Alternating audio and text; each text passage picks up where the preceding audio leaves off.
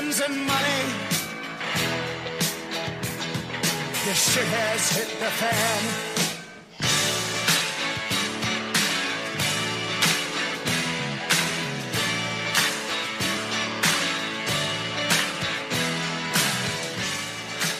Resurrect the Republic, Truth Radio broadcast on RBN. I'm joined tonight by, of course, the lovely Miss Lorri Anderson, Eric Hughes, the Freedomscreamer, courtroom observer, asset in and of himself. I don't know if Chris Cave and Gary will be with us, but we are joined by John Lamb tonight with a special report out of Nevada of some dirty lawyers, hired guns and thugs, and the money that drives them. Well, I don't even know where to go. Some of these things are going to be alleged. I'm just going to make a disclaimer in the beginning of the show. Thank you for that, Lorri, for reminding me about that. But as far as I'm concerned, they can kiss my rosy red cheeks. As far as I'm concerned, yeah. At this point, with everything that I've heard coming out of Nevada and the Brady violations, just one thing after another. So anyway, we're going to turn this over to John Lamb so that he can update us because he's got more of the details because he's on the ground there. I'm still in behind enemy lines, so to speak. You know, just sticking with the drama here in Oregon, still somewhat detained, halfway out, halfway in. So, John. So there's some big news coming out here. It's actually very scary news, but it's news that needs to be put out. The government has been, the prosecutors in this case, have been trying to hide stuff from day one in this case, as we all know, and covering up tons and tons of information. Some of the biggest stuff, in the last few weeks have been like Dan Love's emails, the threat assessments, and all this kind of stuff that we haven't even totally unsealed yet. It's still, most of this stuff is sealed. But a whistleblower came forward in this case and just blew things wide open the last few days. And this was a whistleblower that's still keeping his name secret that worked for the Department of Justice under Steve Myrie, and he got fired because he wanted to disclose a lot of stuff that he felt that was a safety to a lot of people. And one of these things was a kill list, a list that has been was given out for people to be assassinated and killed. Oh, you gotta be kidding me! Oh, yeah. He's not kidding you. Trying to keep all this under seal. They're trying to cover it. They've ordered all the defendants not to talk, but several sources have come forward and called myself and told what's going on, fearful for their lives, fearful for what's going on. So some of this information I've been receiving firsthand.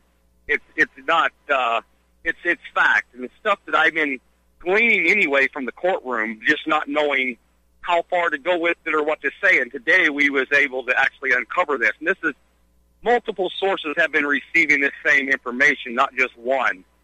And I've heard that. I've heard that. Yes, it's been spreading like wildfire, and it is a fact. It's a fact that this stuff is happening.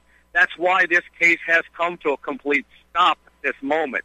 That's why we're on the verge of a mistrial or a dismissal of this case.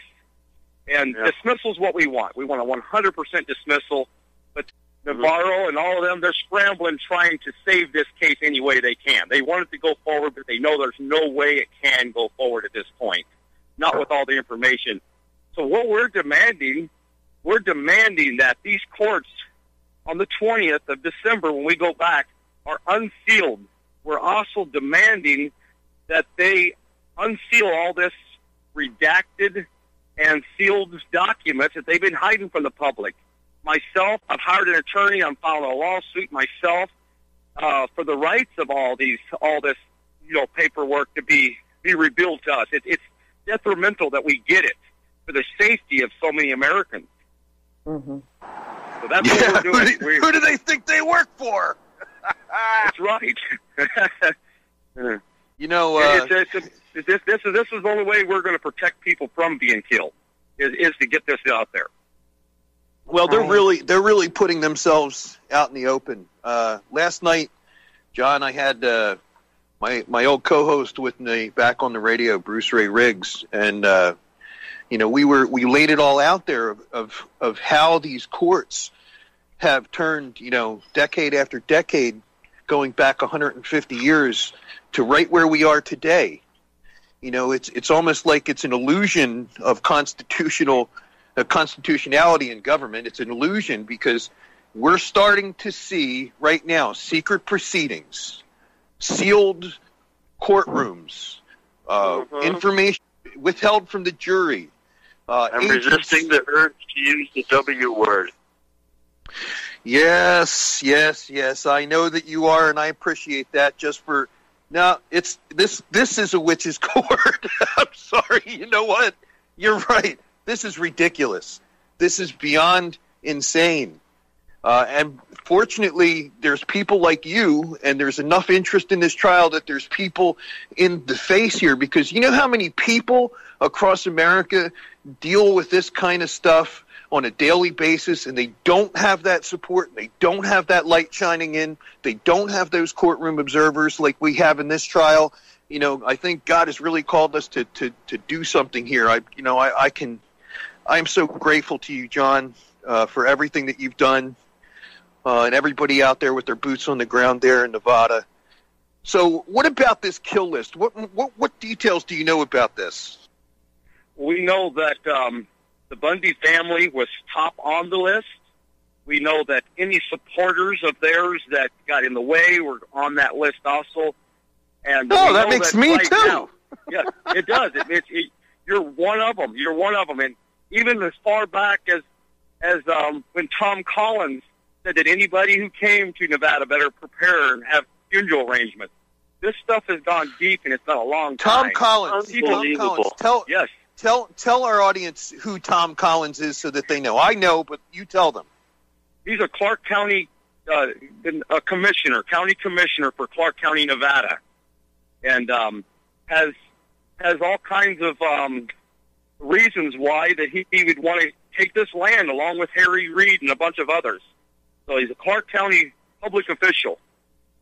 Yeah, public official. Well, I'm going to tell my producer to make sure that I have you send a recording of this episode to me as quick as we can so we can get it out to Mr. Collins, because he's going to be delivered it to it forthwith. That bastard. Unbelievable. Go ahead. Go out there and kill the Patriots.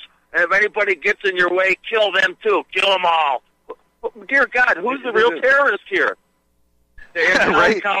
There's no reason why they needed snipers, and everybody's wondered why the whole time. There was no threat. The threat assessment said there was no threat, but still they had snipers. They had military-looking men under Dan Love that didn't even have proper uniforms on. We couldn't even tell who they were.